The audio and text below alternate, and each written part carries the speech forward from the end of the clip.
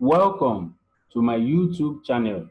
Today we'll be treating percentage error. As you can see on the screen, percentage error indicates how big our errors are when we measure something in an analysis process. It is worthy to note that smaller percent error indicates that we are close to the accepted or original value. For example, a 1% error indicates that we got very close to the accepted value.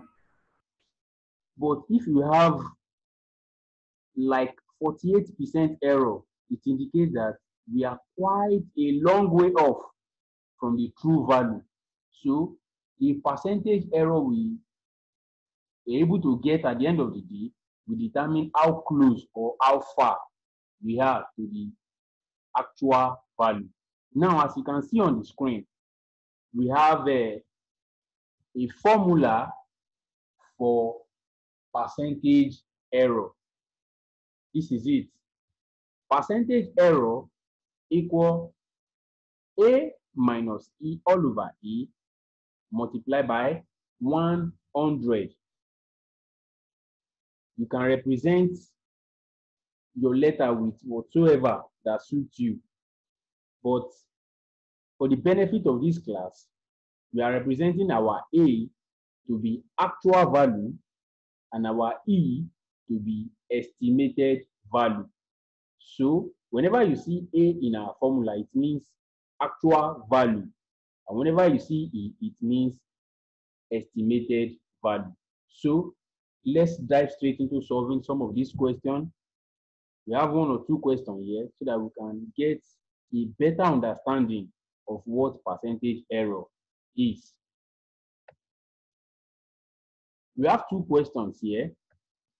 Question number one, I estimated 260 people for my birthday party, but 325 people came. What is my percentage error? So we dive straight into solving the question. First thing first, we need to come up with our formula. It's very key. So say solution. So let's bring down our formula. It's going to go a long way to help us. So we say for question number one,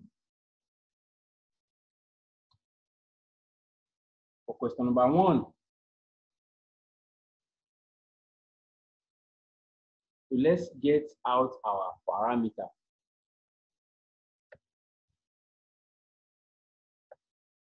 I estimated 260 people for my birthday party. That means that will be my estimated value. But 325 people came. What is my percentage error? So I'm now going to say my estimated value is 260. Let's get straight to business. So I'm going to say my estimated value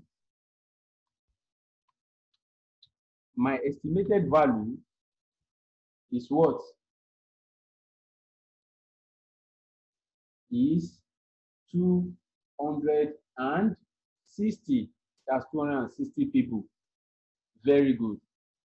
And my actual value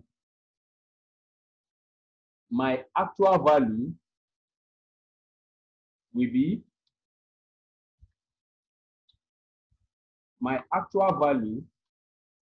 what? The actual number of people that came for my birthday party. There are how many? 325. Excellent. So now applying the formula now. Let's apply the formula. We have our formula here.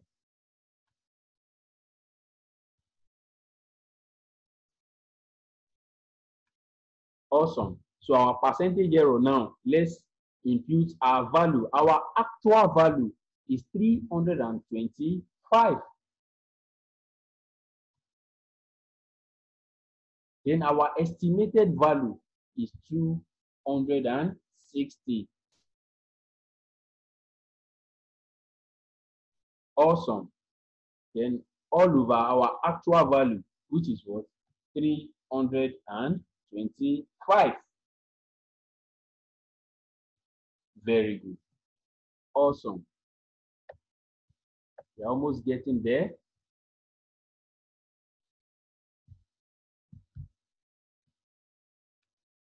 Very good. So now, if we bring out our calculator and punch 325 minus 260, it's going to give us 65. 65. Very good. Remember, our A down here is our actual value, which is 325.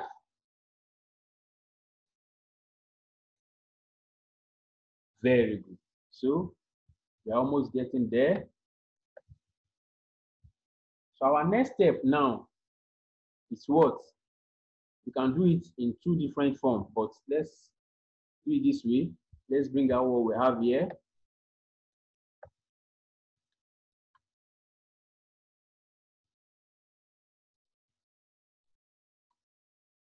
So if we say 65 multiplied by 100, it's going to give us what?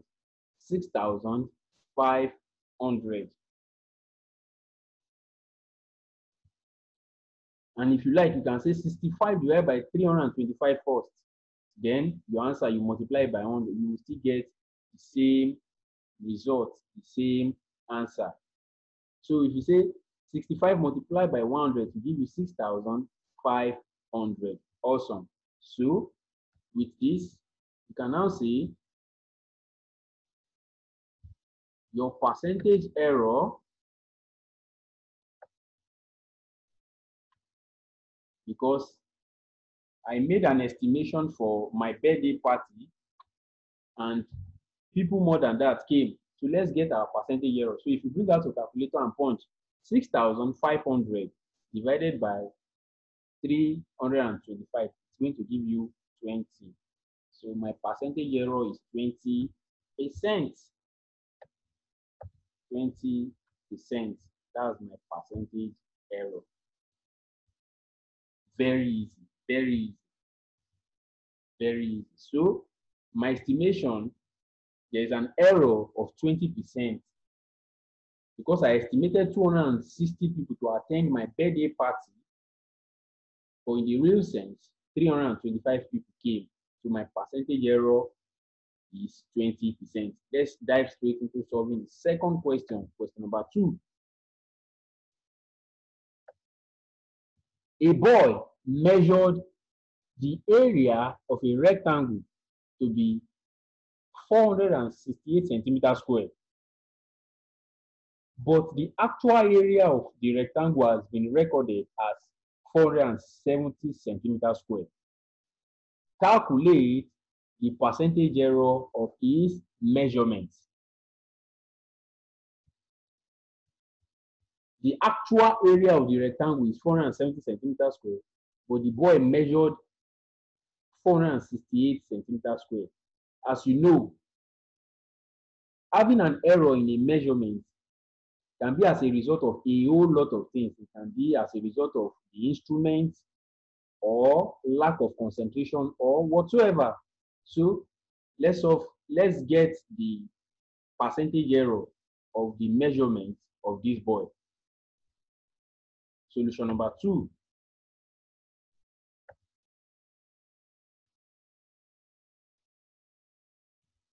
Okay, let's bring down our formula as well because we are going to need it.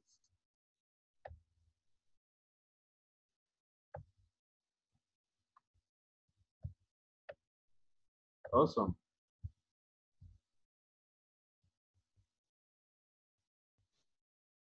So for solution number 2, let's just put it here. Solution number 2.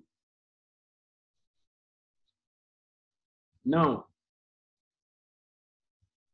first thing first,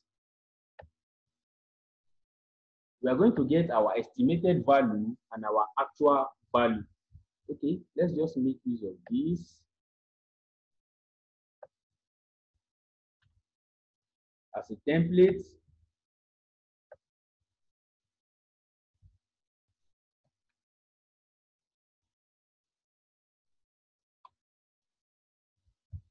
Okay.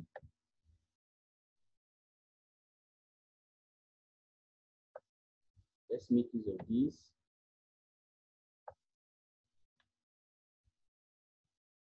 as a template. Awesome. Very good. So this time around, our estimated value is going to be 468 centimeter square. 468. That's our estimated value. 468. That is the measurement the boy made. But in the real sense, the actual measurement of the rectangle we're being told from the question is 470 centimeter square. 470 centimeter square. Mere looking at this measurement, we will know that even before calculating our percentage error, the boy is very close with his measurement. If the actual measurement is 470 and the boy measure 468, that means the boy is very close. You will see at the end of the day that our percentage error will be very small. Be very small. So having done that, let's bring down our formula.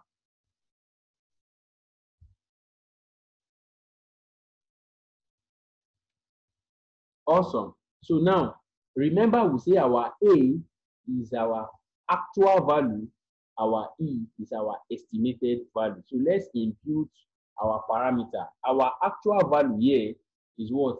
470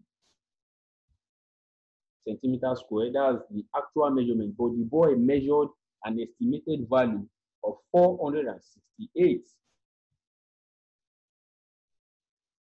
So we are just imputing our value here. So down here, because A is down, which is our actual value, 470 will be down here. Awesome. So from here, let's forge ahead. So let's bring down what we have here.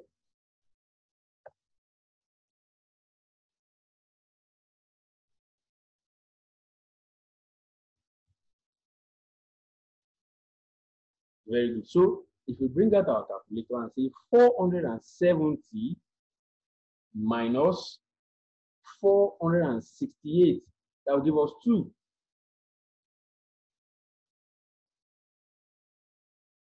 That will give us what? 2. Awesome. So with this, it's either you say 2 divided by 470, any answer you get, you multiply by 100, or you say 100 multiplied by 2, and you divide by 470. You will still get same result.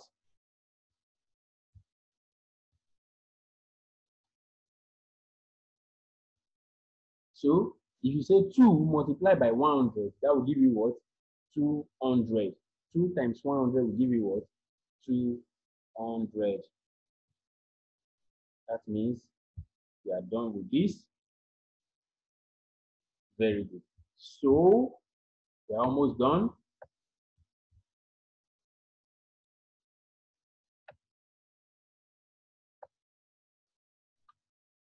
You now bring out your calculator